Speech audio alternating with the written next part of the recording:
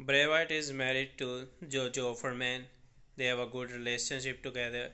Recently, the photograph showed that their kids is also like their dad, and tattoos were on their skin.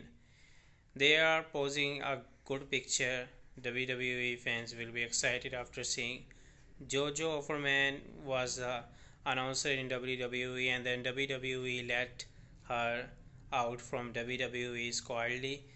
Bray Wyatt returned to WWE recently.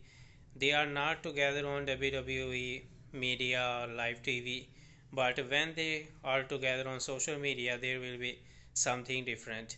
And at this time, the tattoos on their kids' skin and the pose was also the same like their father.